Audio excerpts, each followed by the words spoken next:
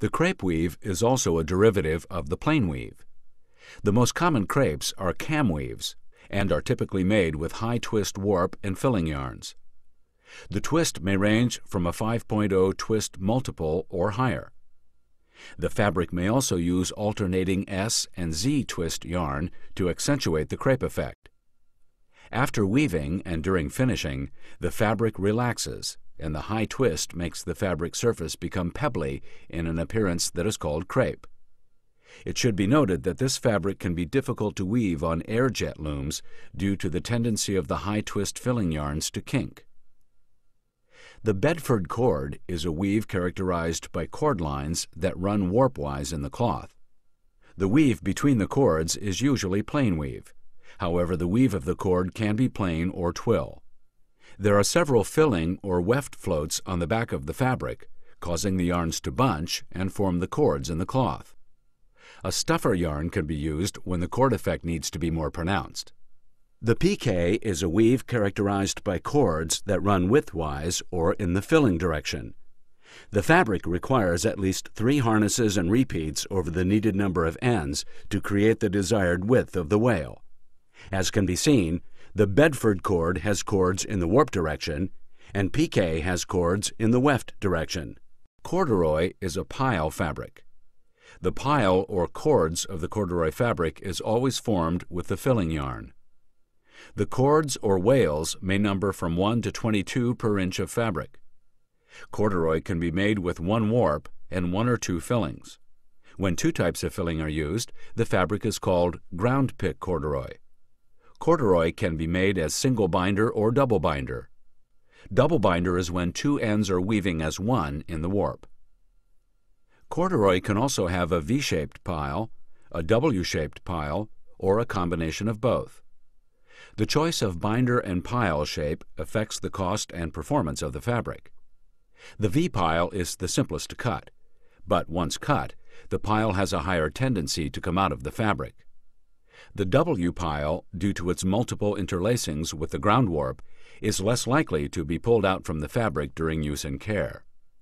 Some corduroy has a combination of both V and W. Usually seen in wide wale goods, the W will add to the stability of the outside of the wale, and the V will give each wale good height in the middle. The result can be a very pronounced wale. After the fabric comes off the loom, the pile picks must be cut. A specially shaped guide needle is inserted in the fabric above the ground ends and picks, but below the pile picks. A rotary knife is inserted in the slot of the needle and is lowered so that it will cut the pile picks but not the ground fabric. In wide wale corduroy, each wale is cut during a single pass, but with fine wale corduroy, it is necessary to cut half the cords during a first pass. On the second pass through the knives, the remaining uncut cords are cut. Normally, every other wale is cut on the first pass, and the remaining wales are cut on the second pass. All wales cannot be cut at the same time due to the limitations of the cutting machine. This extra pass through the knives adds considerably to the cost of the finished fabric, as well as the chance of creating seconds. Velvet is a pile fabric that can be made from 2 or more ground and pile warps. The pile is created by the warp. The pile can be V-shaped, W-shaped, or a combination of both. Most velvet fabrics are woven as 2 fabrics, and they are separated at the loom or during a separate operation off the loom. Velvet pile is less than 1/8 of an inch in height. Pile heights over 1/8 of an inch are referred to as plush fabrics. Velveteen is a pile fabric formed by the filling. The pile of velveteen fabric is shorter than the pile of velvet.